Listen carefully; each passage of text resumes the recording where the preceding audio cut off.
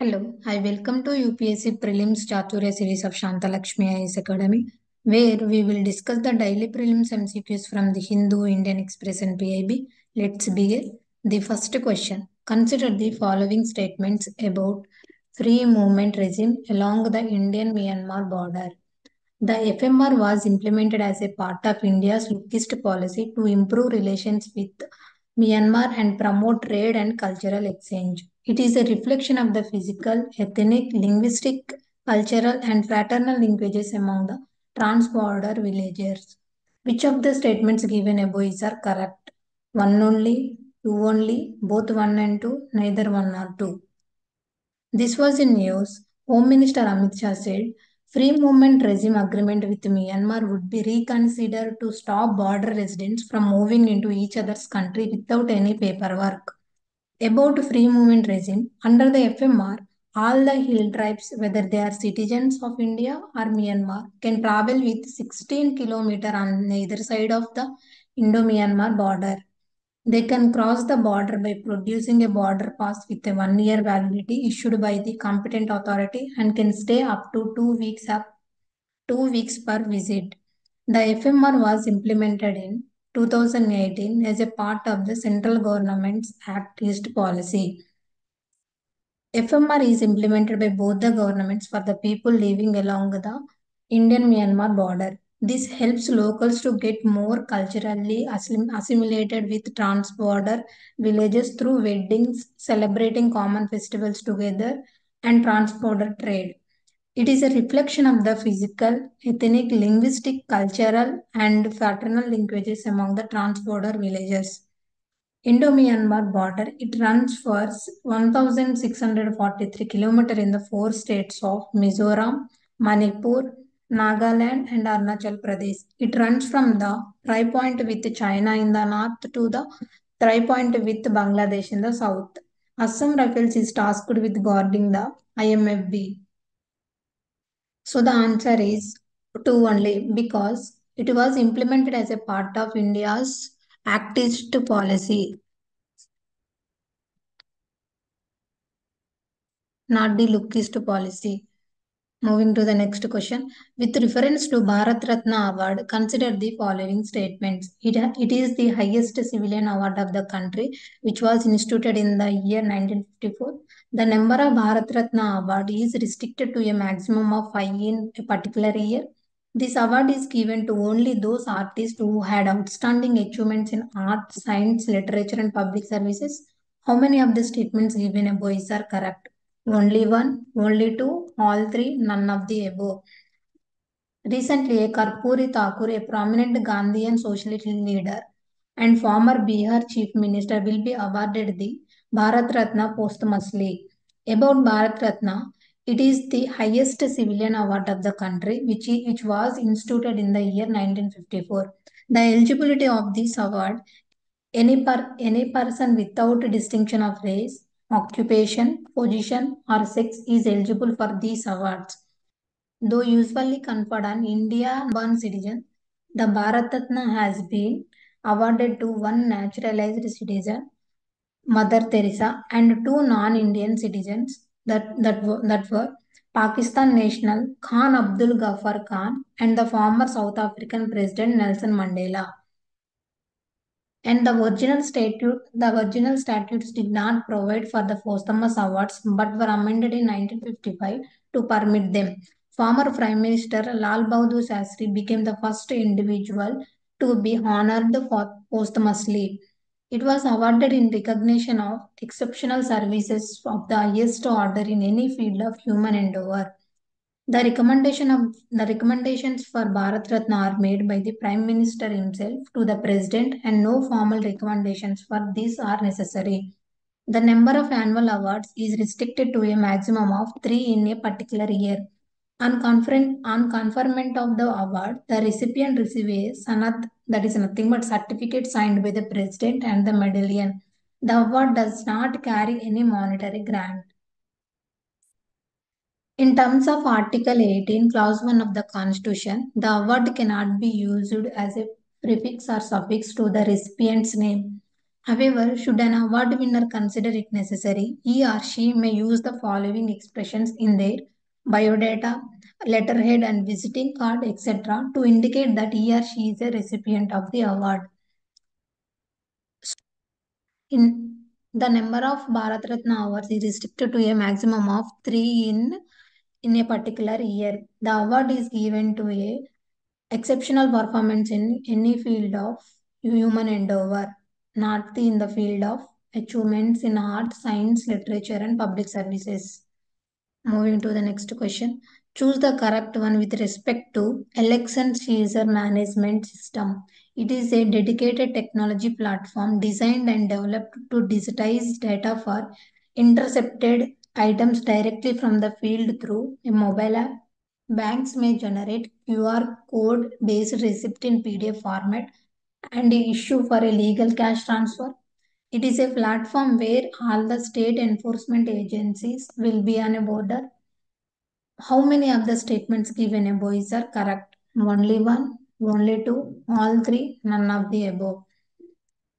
Recently, the Election Commission of India has conducted a training program in virtual mode on the recently introduced election season management system for the officers concerned from Andhra Pradesh.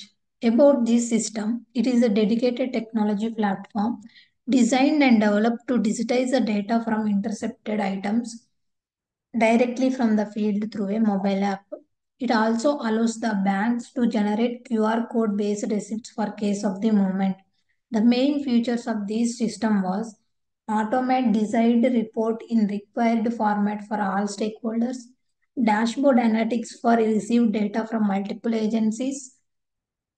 Banks may generate QR coded based receipt in PDF format and issue for a legal cash transfer. In this platform, all the enforcement agencies such as police, transportation authorities, central tax agencies and others share information in real time. The platform is for real-time updates and seizures from the field.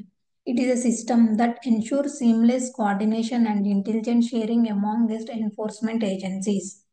It is a platform where all the center and state enforcement agencies will be onboarded. These agencies are required to upload details of every recorded movement and seizure of illicit cash, liquor, drugs, etc. So the answer is only two because it is a platform where all the state and center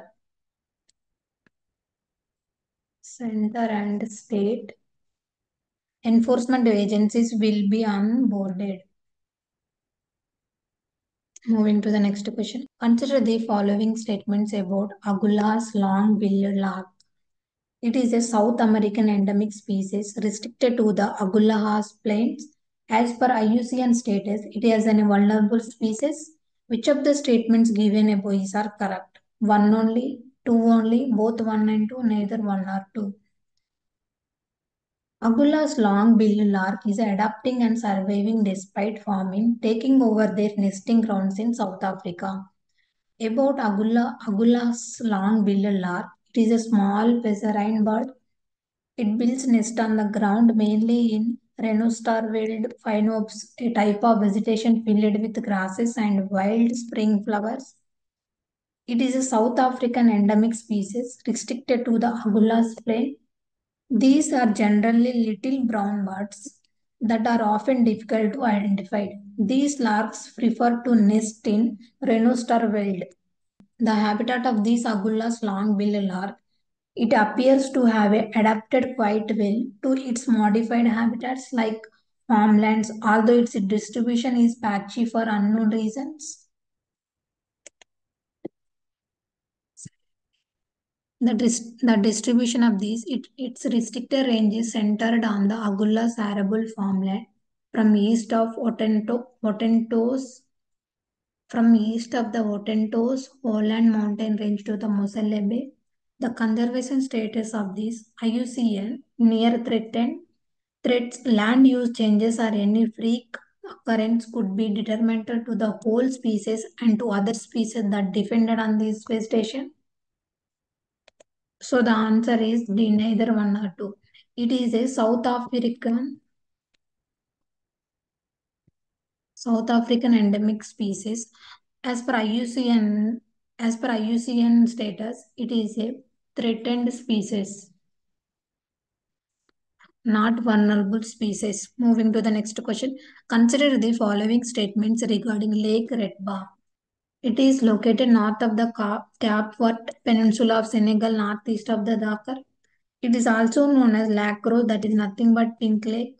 The pink coloration is due to the proliferation of halophilic green algae and Dunalia saline, which contain red pigments. How many of the statements given above are correct? Only one, only two, all three, none of the above. The Lake Redpath's water are virtually devoid of life, on the verge of disappearing due to pollution and mining. About Lake Redba, it also known as Lake Rose, that is nothing but pink lake. The location of this lake, it is located north of Cape Verde Peninsula of Senegal, northeast of Dakar. The lake is isolated from the sea by sand dunes. Its fresh water comes from the seasonal water table in the dunes, which are higher than the lake. Thus, the sea provides most of the lake's water and all of its salt. The Pink Lake is one of the main tourist destinations in the Dhaka region, primarily because of the pink color of its waters. Why it is pink? The pink coloration is due to the proliferation of halophilic green algae, that is nothing but living in a salty environment, Dunaliella salina, which contain red pigments. The algae is associated with halophilic bacteria of the genus Halobacterium. This microscopic algae resistance to salt comes from its high concentration of carotenoid pigments, which protect it from light, and its high glycerol content. In fact, Donalina salina contain at least four antioxidant pigments, that are beta carotene, astaxanthin, lutein, and zeaxanthin, which are rich in vitamins and trace elements.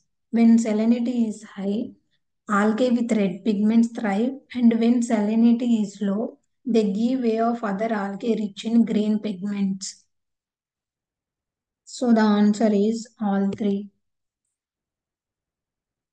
Thank you. This is the today session.